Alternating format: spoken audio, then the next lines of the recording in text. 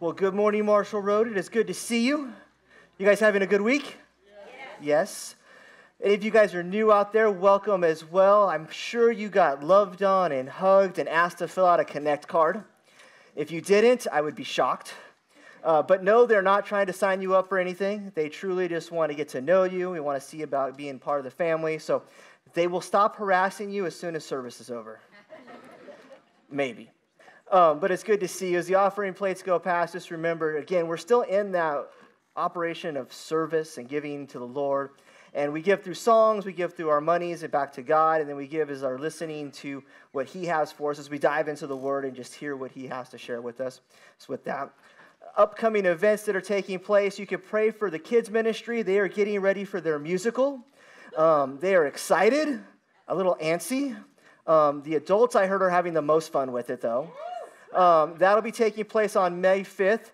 That Sunday, we'll be having that here. It'll be a great time for that, for you guys to come out and support them with that. Also on that day, we'll be supporting the student ministry as they have their Walking Tacos, a fundraiser for camp that they'll be going to this summer. So it'll be a great day to come hear about Jesus and eat tacos. I don't know what can be more better at church.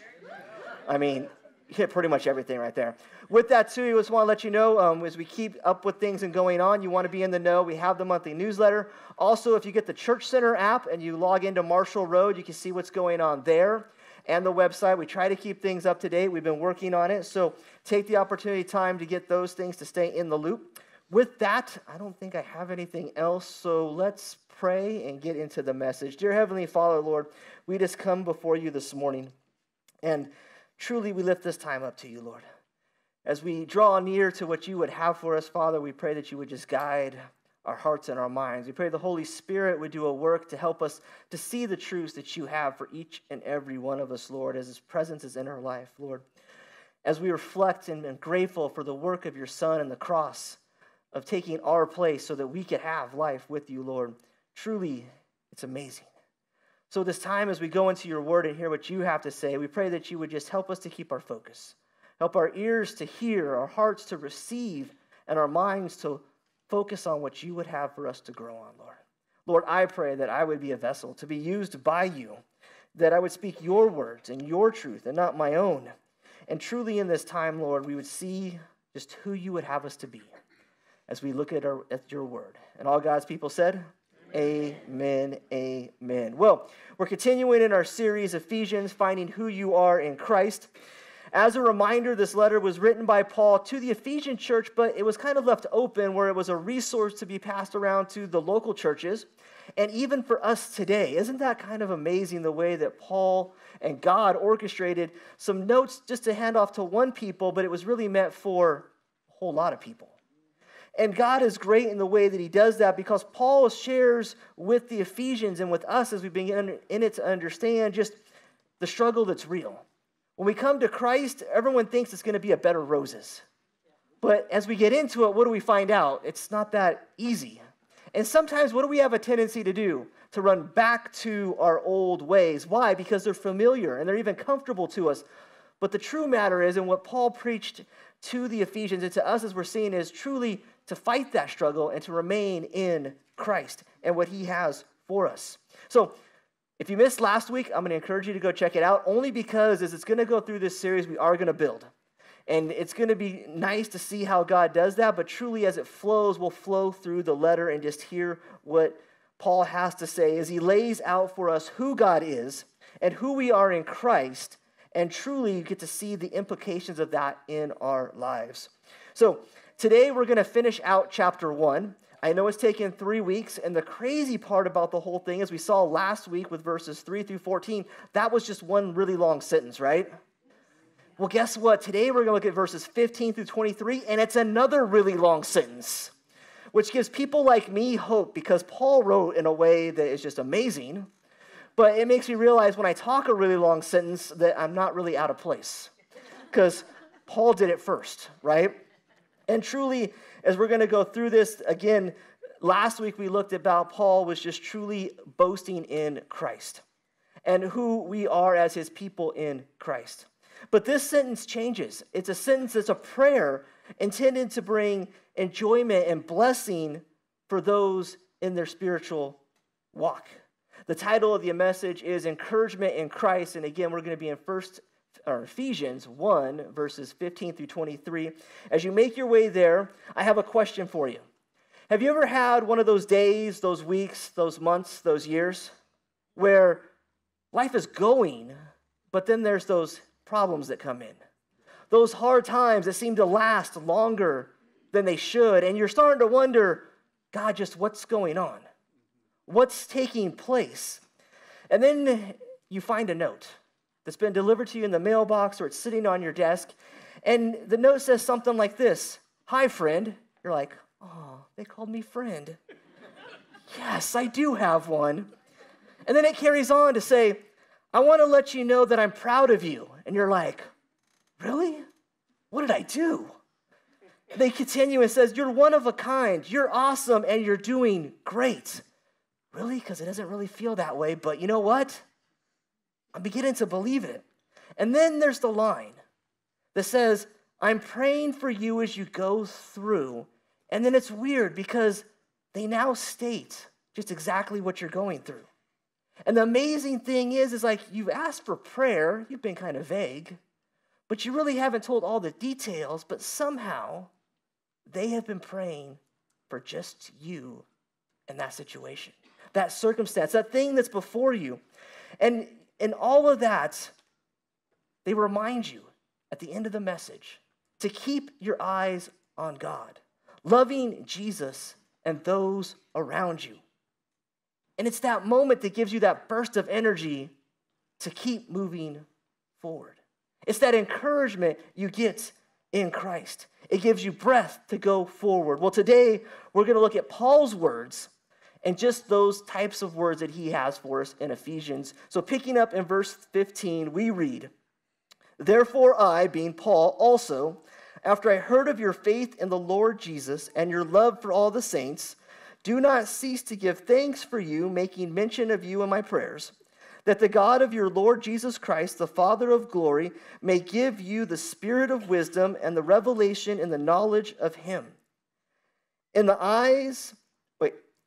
eyes of your understanding being enlightened, that you may know what is the hope of his calling, what are the riches of the glory of his inheritance in the saints, and what is the exceeding greatness of his power towards us who believe, according to the working of his mighty power, which he worked in Christ when he raised him from the dead and seated him at the right hand of the heavenly places, far above all principalities and powers in this age, but also in that which is to come.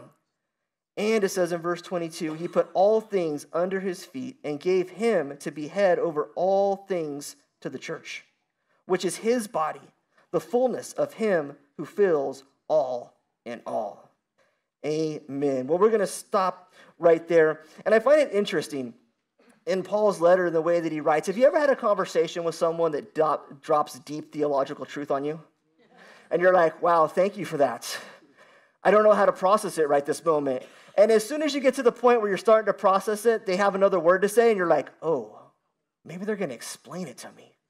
But instead, they go ahead and drop even more theological truth on you, and you're just like, oh, it's one of those conversations. Okay, I'm not ready for this. Paul has a way of giving us God's truth. And he drops a deep theological truth in the verses that we saw last week. But in this week, he doesn't follow it up with more deep theological truth to get us going, okay. He in turn instead prays for us. And he offers this prayer that truly is one to encourage, a prayer to remind just what he's spoken, but to give us the hope that we need to carry on. He doesn't just drop the truth and go, here's more truth, now figure it all out, have a nice day, I'll see you next time. No, he gives us the truth, but then he says, I'm praying for you. Because he understands the struggle is real, the things that we're going through are there. Unfortunately, we have to fight the urge to go back. And so he knows, guess what? They need to know how to go forward, just like the note that you could get from your friend that encourage you to take that next step. And Paul's prayer here is to the Ephesians and to the believers is they would look at their inheritance in Christ as a whole. Because unfortunately, we have a tendency to break things up just when we need it. And that's not what Paul says here. We're not to divide what Christ has for us, what God has for us, but we're to see the fullness of the ministry of God the Father, God the Son, and God the Holy Spirit in our lives. So let's just look at what Paul shares with us here in this passage this morning. And the first thing that we see is praying for God's work, which, if you didn't know, Paul was writing this letter to the church in Ephesus and to us and to those that would hear it. This is an opening thing. And typically when Paul wrote a letter, he wrote a letter because there was a problem that needed to be fixed. So correction needed to take the course. Oftentimes, as we've seen, he's also written to churches that he hadn't been to, but he wanted to encourage them in fixing situations too. Understand this, Ephesians, the letter, is not a letter of correction. It's truly a letter of encouragement and to push forward in what they would have for us. But like any church, understand this, churches have problems. So this letter to the Ephesians right now is a good letter. It's a letter to encourage, to build them up, to take them on the next step. They did receive a letter, though, that wasn't so good. It's found in Revelation, and it didn't come from Paul. Guess who it came from? Jesus. And Jesus tells them this in Revelation chapter 2, verses 4 through 5. He says, "But I have this against you, that you have abandoned the love you had at first." And verse 5 says, next, "Remember how far you have fallen. Repent and do the works you did at first. Otherwise, I will come to you and remove the lampstand from its place unless you repent." So the Ephesians letter is a letter where Paul is encouraging, is exhorting, but the church in Ephesus did receive a letter that was one of correction. And the correction was as a result of them falling away from what it says there, their first love. And as I look at this prayer that here is truly, Paul is mentioning their first love. Their faith in the Lord and the love they had for all the saints. You see, the Ephesians had a love in their hearts. And though through the work of God and the Holy Spirit, they put that love into action as they cared for all the saints, the people that came to them, those that were there. They were probably more than likely the misfit set of church. When you look at them, you kind of wondered, is that a church group or a motley crew? I'm not too sure. But they're seeming to get along. They like each other. They love each other even. Actually, they're strange. But they have something that's drawing in, and they're caring for the people there. Because as they moved forward in their actions for one another, the results was evidence of their participation in the great work of God. Which we have to understand when it comes to faith and love, these do not earn us participation points in God's great works. They are the evidence of our participation in God's plan. So if we're doing what God calls us to do, we're doing that faith and love. We're living it out with all the saints, which is crazy because how often do we get along with just our family, let alone a room full of people? But they are doing it. They are making a way here. And with that, Paul gives thanks for them, and not in their love for God, but their love for all the saints, the ministry that they are being a part of. I hope you understand and realize the evidence of God's work in us is not the love we claim. Just because we claim to love God doesn't say and show that we actually love God. How do we show that love? We show that love by loving others that we're commanded to do. John said it clearly in 1 John 4:20 about this type of love. He says, if anyone says, I love God, and yet hates his brother or sister, he is a liar. For a person who does not know his brother or sister whom he has seen cannot love God whom he has not seen. So guess what? The greatest evidence of our love for God is how we love each and every person. And that's not just the folks that are here in the room with us, just so you know. It's not just the people you see in your household, but it's all the saints. So even the ones that cut you off on the freeway, the ones that take too long at the self-checkout line because they have 30 items instead of 15 items, we are to love them all. And Paul goes on to give thanks for God's work among the Ephesians. He also prayed that it would continue with greater strength. So at first it can be easy to love people, right? And we can do it. But what happens when they're kind of resistant to that love? Then the challenge comes, right? Because then we make a choice. Oh, I'm going to love them until they love me back, right? Which we know is not the right type of love. That's just us looking boastful in ourselves. Or is when we step back and go, I need to learn to love them like God. So what does that mean for me? How do I love them like God?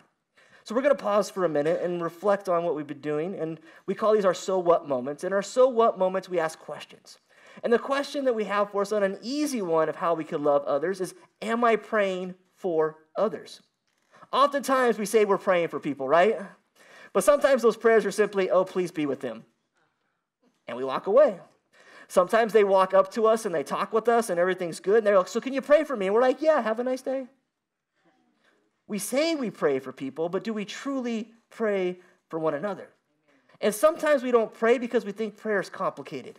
I'm going to let you know on a secret, prayer is simple. All it is a conversation with you and God. The best part is you get to just talk. And guess what he does? Listens. And sometimes I'm sure he sits up there and he shakes his head. And he sits there and he wants to sigh because we're just like, blah. But it's just simply a conversation. The hard part is listening for what he wants to tell you. And that comes with time as we pull into it. But one of the coolest things that we can do, as Paul shows us, is we can pray for others, and then not just pray for them, but praise God for the work he's doing in their lives. You ever pause for a moment and sit there and been praying for someone and then realize, God, I'm really glad that you're doing a good work in them. It's amazing to see how far they've come along. Also, it makes it harder to be honoring with them, right? And to be a little upset with them because we're praying for what God is doing in their lives. Paul prayed for this simple prayer like this for the believers, not for the believers, for Israel. In Romans 10:1, it says this, Paul said, brothers and sisters, my heart's desire and prayer to God for the Israelites is that they may be saved. Right there, how much is a simple prayer for that for someone that that's not saved? God, I just pray they be saved. What is that doing? That's praying for God's work to take place in that person's life. Because guess what? When that person gets saved, and hopefully it's because you've been showing the love of God to them, guess who gets the glory? God. Yes. And that is one of probably the most amazing things. Paul also encouraged Timothy in 1 Timothy, and he said, pray petitions of prayers, intercessions, and thanksgivings be made to all people. That's one of the other great things as brothers and sisters. We can pray for our brothers and sisters. And sometimes we don't need to know the situation. Sometimes God gives us the words in the prayer that is the situation, which amazes us. Because sometimes we're like, why am I praying for them? I have no clue why Johnny needs my prayers right now, but I'm praying for Johnny, and you pray for him. And the cool thing is when you get to talk to him, and you have a conversation, you say something like, hey, I've been praying for you for this and this, and they just stare at you kind of weirdly. Like, who told you that? Did you read my journal again? I don't journal. Did you read my inner thoughts again? No, it's God doing that work for us.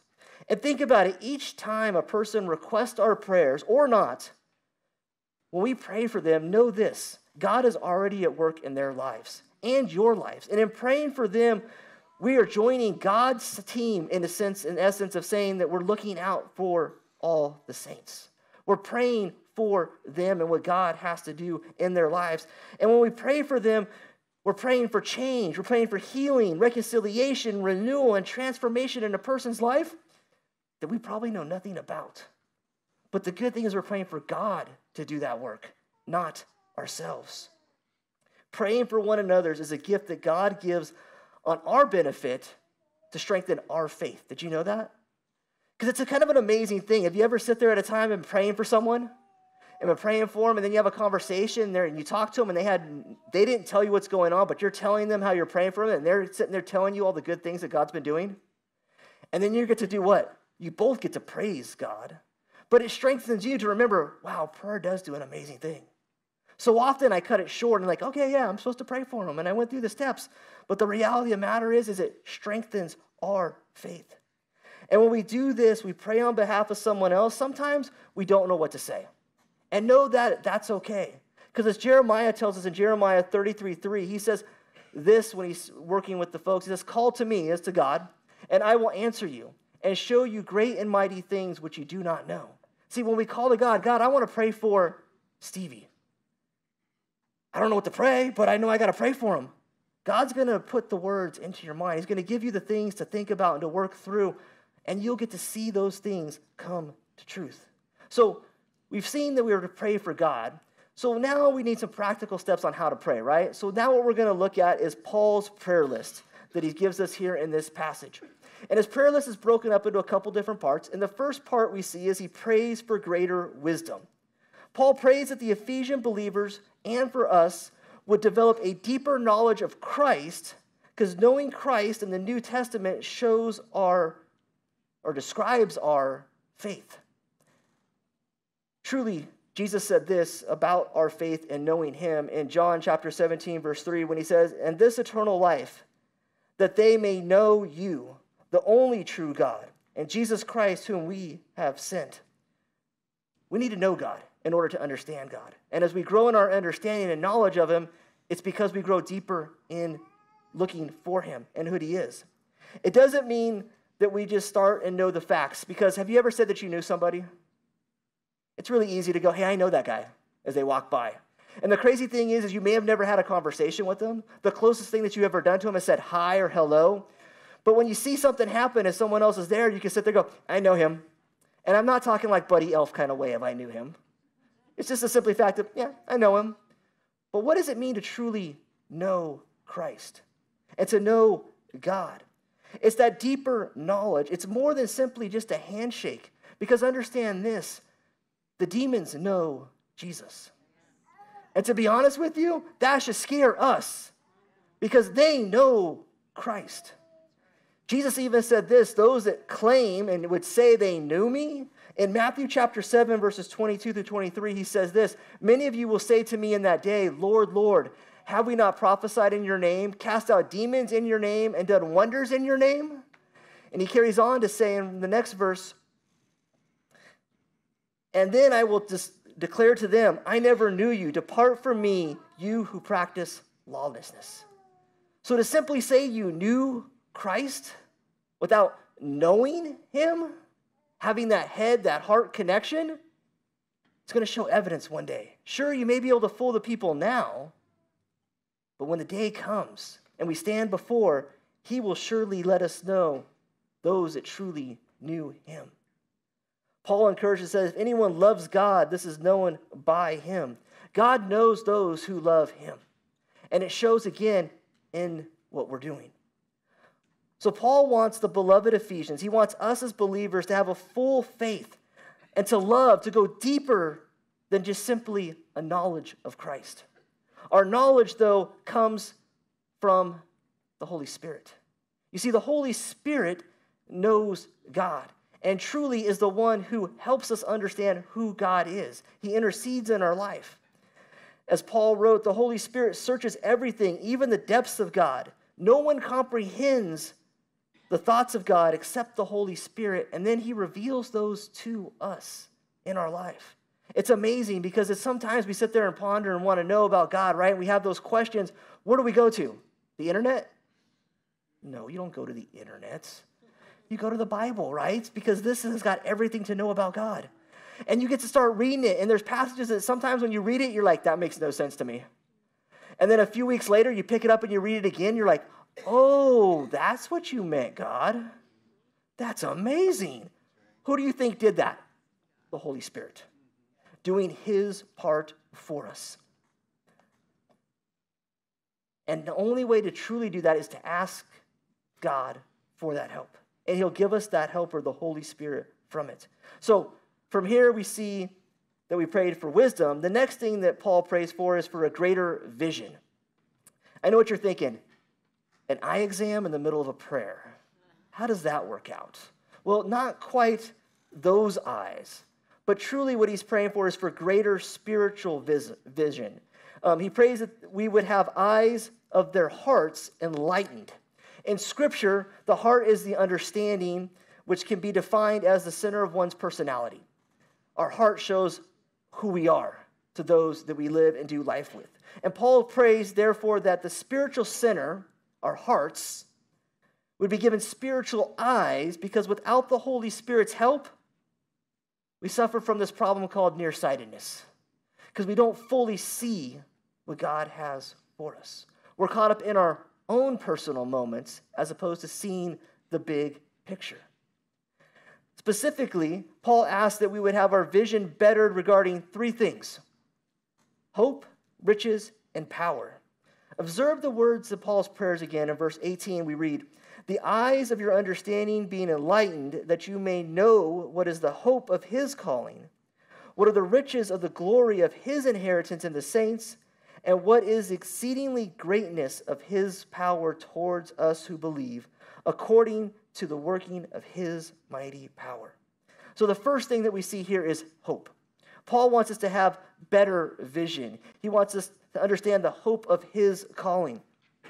Hope is the source of our election, which we looked at last week, that took place before the creation of the world. And it's sealed in us by the Holy Spirit, giving us truly the ability to see to what is to come. Hope is the grand marvel of things. It's manifested in Christ's joy, as we read in Romans, and as heirs of him, Christ's children. Remember, we're adopted into the family.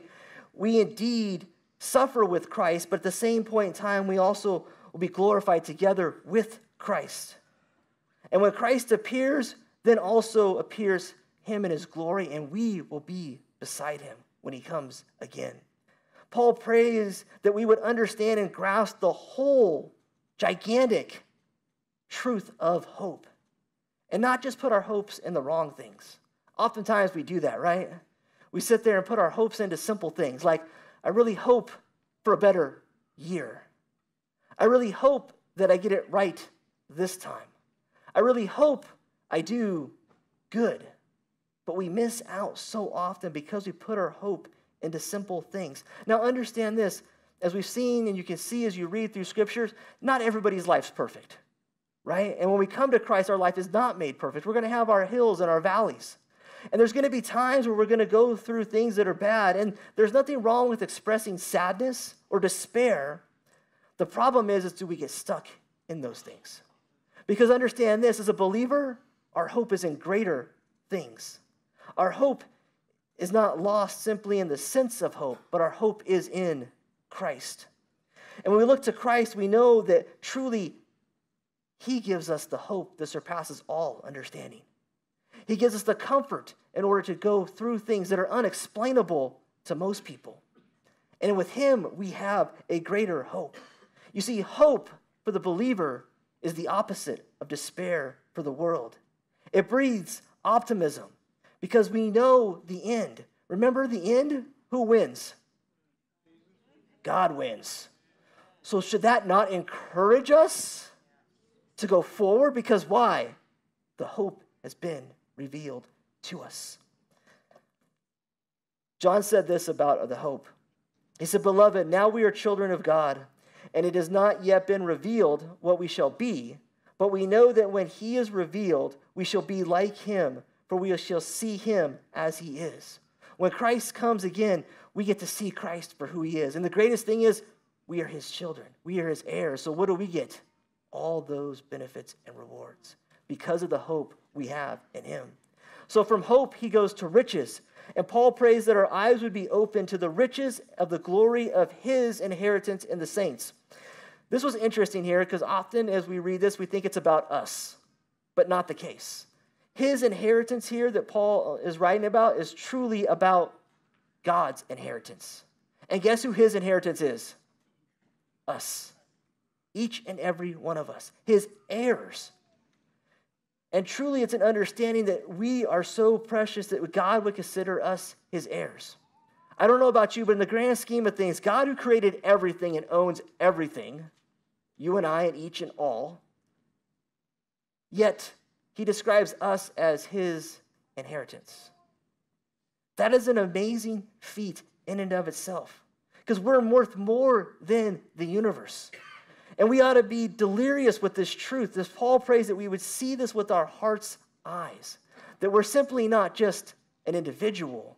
We are God's chosen ones. So from hope to riches to power, Paul prays that those who believe to know God in such an extent that they can utilize the very power, it says there, that raised Jesus from the dead. I don't know about you, but that is some amazing power. In the Greek, it's called dynamos, where we get our word dynamite. And we all know what dynamite is, right? It's explosive. That is power because it moves things. We should be that type of power, and we have that type of power. And the way that Paul describes it here is that power raised Jesus from the dead. I don't know about you, but I've never met a person that brought anybody back to life. Now, as humans, we have the ability, if a person's heart stops, we can perform CPR, right, and bring them back. We have the technology and machinery that can bring them back to life. But God can bring a person back after 3 days. That is the power that he's talking about here. That is the power that we have. And truly in this passage, as crazy as it is, looking to it, commentators were trying to understand it, and the debate that goes back and forth when Paul writes here that far above all principalities and powers and might and dominion and every name that is named, not only in this age, but also the age to come, was referring to the levels of the things that are taking place, things that we don't all understand. We understand this level, but what about the spiritual realm of things? We don't understand all of that, the things that work, and there's things that take place in there, like the angels and the demons. But when describing this passage, what Paul is saying here is Jesus has the power over it all. All will be set to under his foot. He will have authority. Jesus is complete authority of all believers. Each of us who believes in Jesus Christ is part of the church, as it says, the body, and we, guess what? Get that power. Remember, Jesus is the head, and we are participants in God's grand plan by fulfilling the role he's designated for each and every one of us. And here's the hard part sometimes. Have you ever watched someone in the faith going through a different place and go, man, why do they get more time than me? How come they get to do this and I don't? My voice is just as good as theirs. Why can't I be up there? Or one of mine is, well, why does that person get to preach again? What makes them so special? And we start to do what? Compare.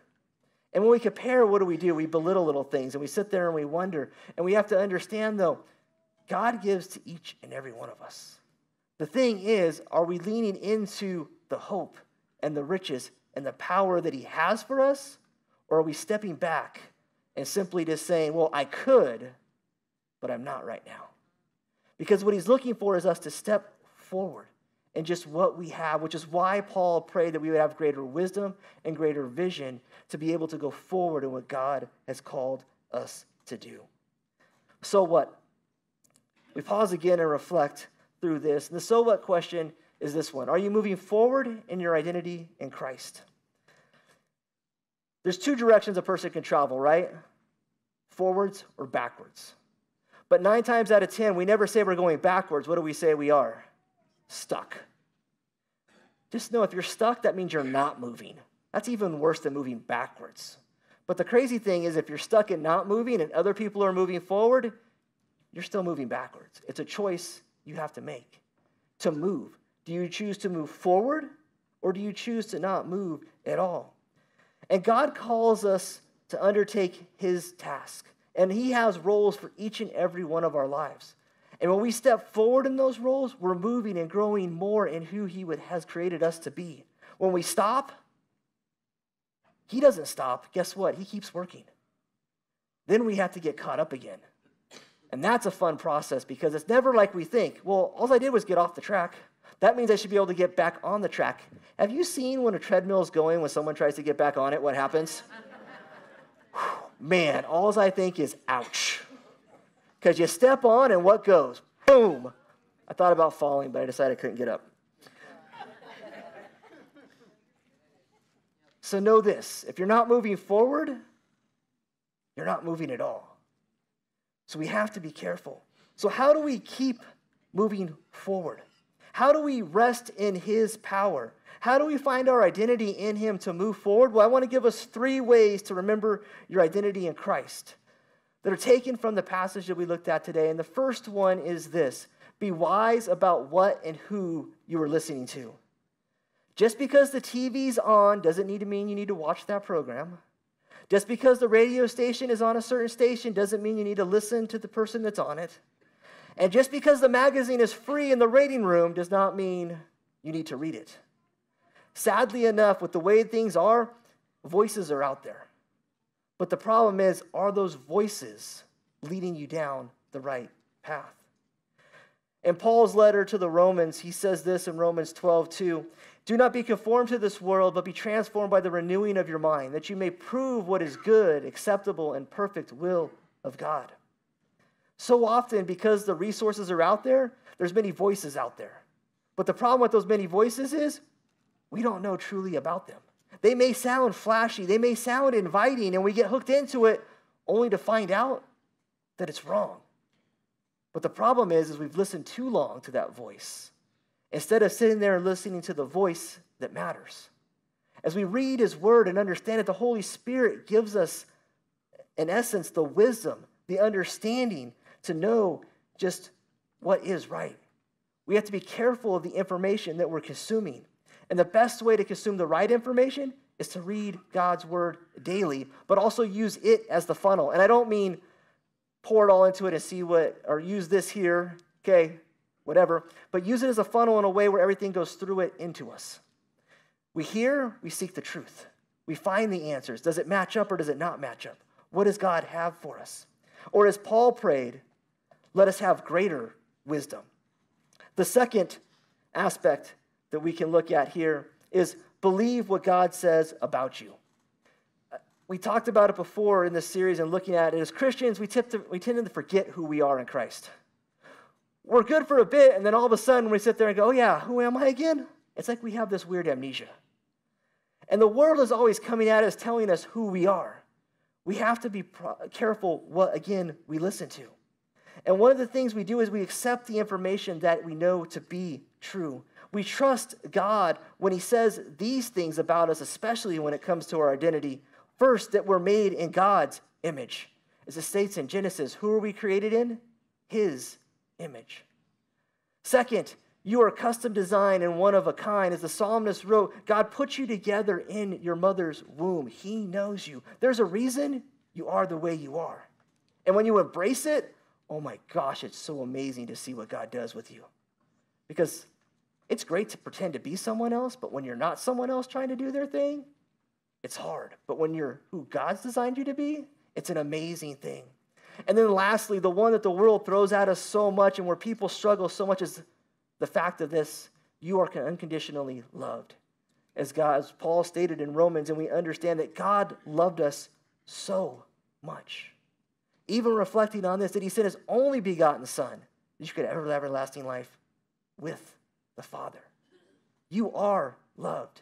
And when we hold these to be truth, it's the reminder and the words that sink in that your physically, mentally, spiritual self is a grand work of a unique God who truly loves you. Or as Paul prayed, that we would have greater vision. Which brings to the last of the three, and keeping forward with our identity in Christ, keep moving forward. One's self-worth is based in ourselves, but not in ourselves, but in our Savior, Jesus Christ. As we talked a few minutes ago, in understanding, truly, we have to move forward in Christ. Because when we stop, we're not moving. And when we try to hop back into it, what do we end up on? Our faces. Which means we have to get what? Picked up again. And if we're not too smart, what do we end up again on? Our faces. Which then we just create a cycle. But when we stop and see what God has for us and allow God to move us, we move forward in what he has. And you can press on, not because of your power or your worth, but because of the power and worth that we have in Jesus Christ. Jesus showed us how valuable he considers us.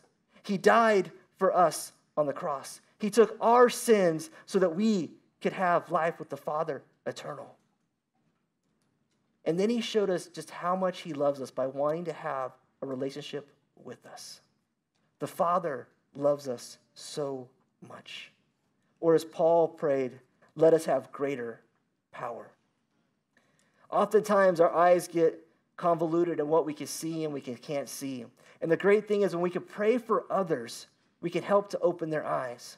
Which reminded me of an instance over in 2 Kings with Elisha and his servant. And Elisha was going through some different things, and the enemy was coming at him, but the servant couldn't see the good. The only thing the servant could see, well, let's read it.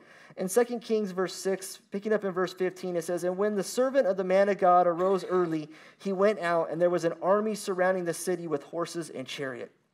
And the servant said to him, Alas, my master, what shall we do? In verse 16 it says, And so he answered, this being the master, Do not fear. Those who are with us are more than those who are with them. And it says in verse 17, And Elisha prayed and said, Lord, I pray, open his eyes that he may see. Then it says, the Lord opened the eyes of the young man, and he saw, and behold, the mountain was full of horses and chariot of fire all around Elisha.